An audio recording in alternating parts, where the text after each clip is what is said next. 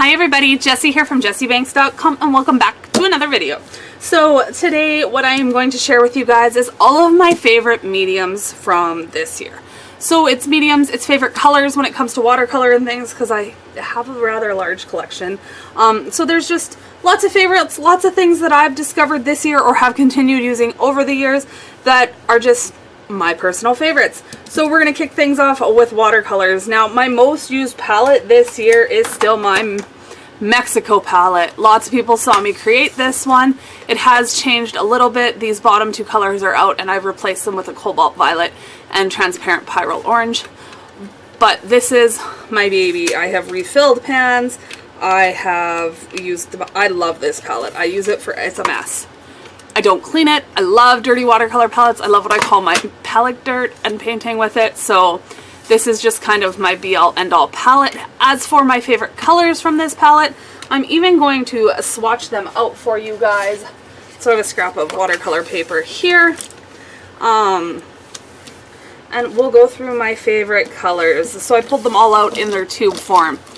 And I have them all, of course, in this palette. So let me get my phone out of the way and let's go through these.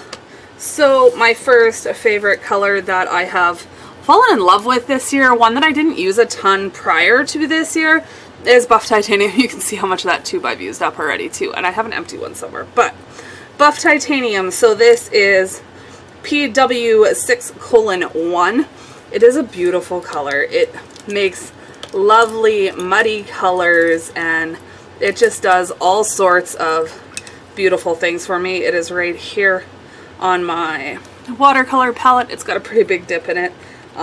It doesn't need to be refilled yet, but Buff Titanium, look at that. Isn't it just like a gorgeous, dirty color? I think it's just beautiful. I love it.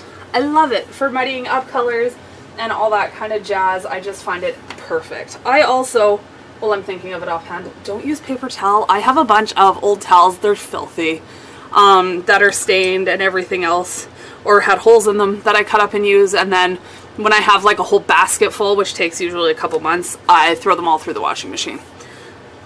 Just so I'm not being quite as wasteful as I have been before. So Buff Titanium is color number 1.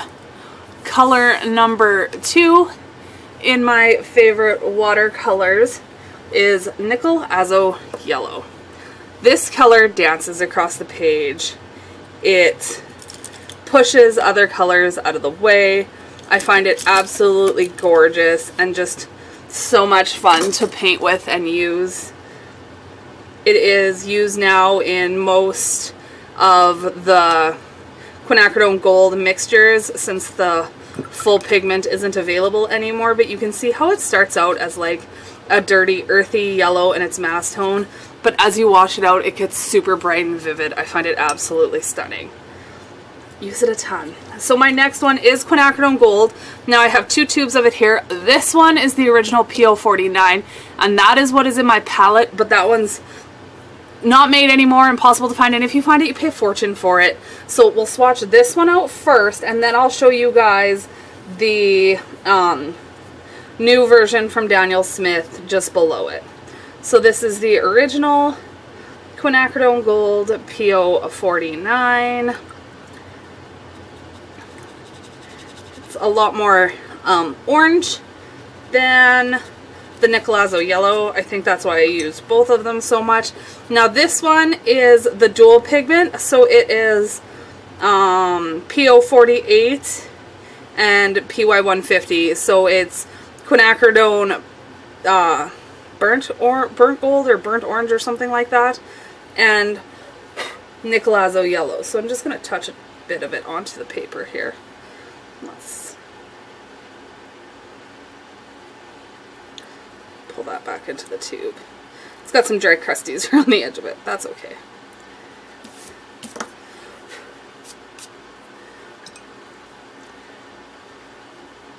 This mass tone will be a little bit deeper just because I put the pigment right onto the paper.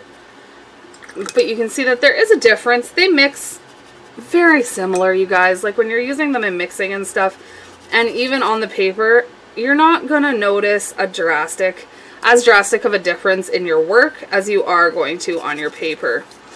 Now, I have like 5 or 6 tubes of this, so I will be using this until I run out, but this is it's great, it's beautiful. I love all of them.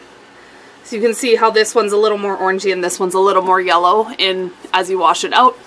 But they're both great and definitely interchangeable. So that's quinacridone gold. Let's jump into some pinks. This is Shinhan PWC Shell Pink. So this is a mixed one. It is PR9 and PW6. It's here on my palette. It's an opaque color due to the white pigment in it, but I really enjoy it, especially mixing skin tones and things of that nature. It washes out beautifully. I just really, really like it. I'm actually working on a card right now with this and a navy blue. I did pick up recently Holbein's version of the color, so it is shell pink. The pigments in it are PO73 and PW6, so it is slightly different in color. I haven't used it yet. Like, I swatched it once, but I haven't really used it, so I don't have an opinion yet. But I did grab that one just to kind of see. Next on my list is my beloved quinacridone coral. This is probably my favorite pink red ever. I use it all the time. It's PR209. Yeah, it's definitely my favorite. It is amazing. Like, I can never get enough of this color. Ever. I use it all the time. You can tone it down with some sap green or different greens to muddy it up. You can add buff titanium to it. This is probably my #1 go-to red. Naphthalmide maroon, another color I love to use in florals as well as in my skin tones. So it's another one I use a lot. This one was actually brought to my attention a couple years ago at the Craft and Kimmy retreat in Ontario that I went to over my birthday one year and helped out at. It was super fun. Love the whole group over at Craft and Kimmy. But it is a beautiful maroon color. And the shadows on the skins and things are just perfection. And it's a great purpley red, and I use it all the time. Like I said, these are my personal favorites. Next up is sap green. This one has the original PO49 in it. It don't matter when it comes to sap green. Sap green is definitely a staple green. I tend to go towards these yellowy green over bluey greens in all of my floral work and things, as you have seen.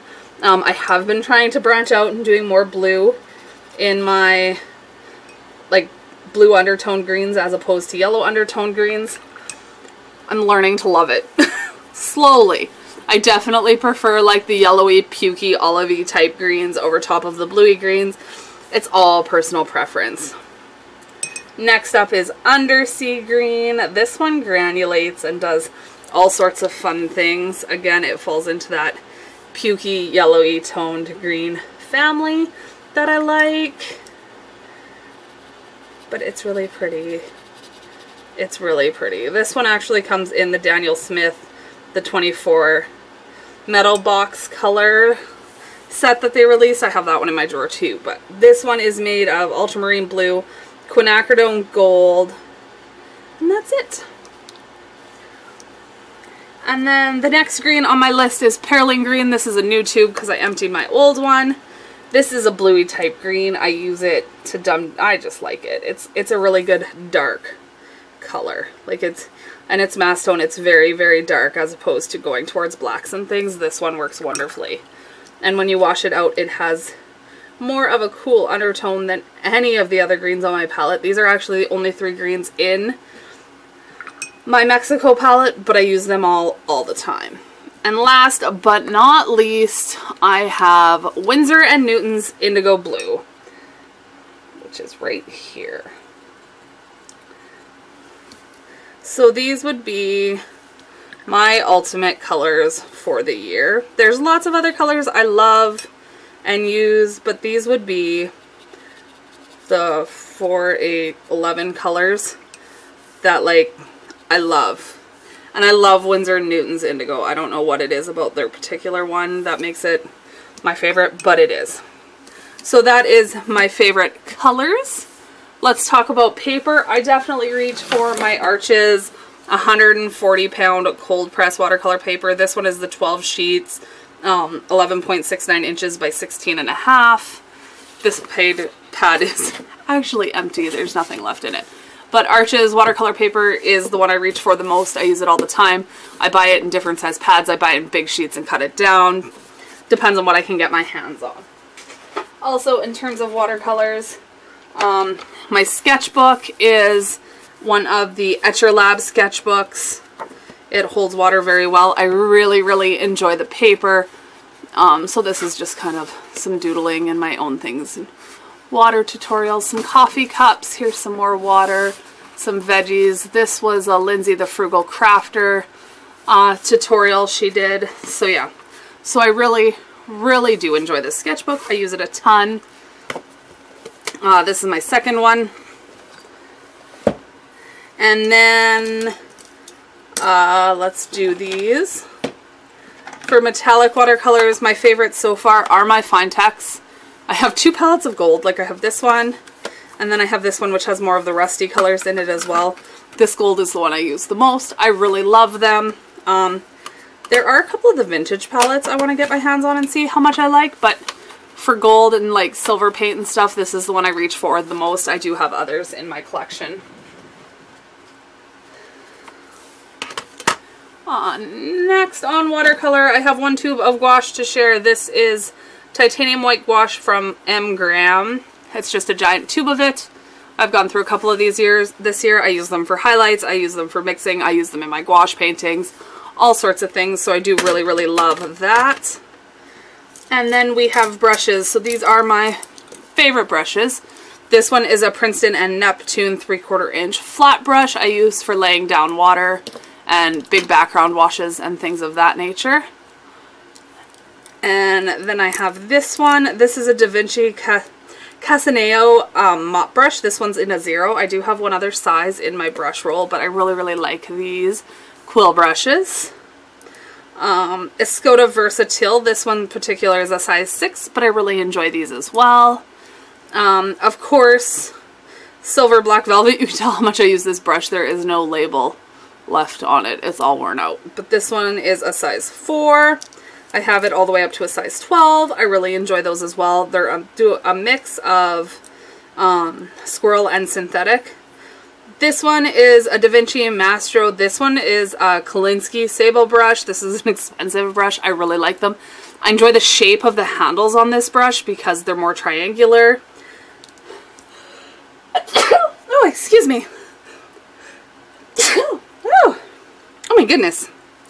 And last but not least, this is a Princeton Glacier brush. This is a super inexpensive brush. I actually bought it for acrylic and regular gouache, but I tend to use it for everything now. I really like it. It's super tiny. This one is a round size 2. So those are my favorite brushes and papers and all of that jazz for watercolor this year. Of course, I love my Copics. I will always love my Copic markers. They are something that are great. I use them a ton. Definitely recommend Copics. I'm not going to go through them this year because I don't have any particular colors. I didn't buy any new colors. My collection's kind of stayed the same over the last few years. But colored pencils. So I have Prismacolor pencils I love my Faber-Castells, but I have fallen for my Luminance colored pencils. So you can see I have a black Faber-Castell one in here. That's one thing. This pencil is so hard. I love it. I use it all the time. I keep it in with these ones. So I had picked up the 24 set of 20 set of Luminance colored pencils, and then I added slowly, like 3 or 4 at a time when I'd visit the art store, another handful of pencils to it. And then this year they came out with the 20 more colors and then 4 individuals. I haven't picked up the 4 individuals, but this one is the portrait set that I picked up recently from Luminance. I haven't used them a ton. I do love some of these colors. I don't wear down pencils really fast because I use them mostly in my card making, so my images are rather small. But I love the way these blend. I love that there's no wax bloom. I think they're absolutely gorgeous. Downfall is they're not cheap, but that's okay because I really enjoy using them. Last on terms of pencils are my drawing pencils. I have a Pentel.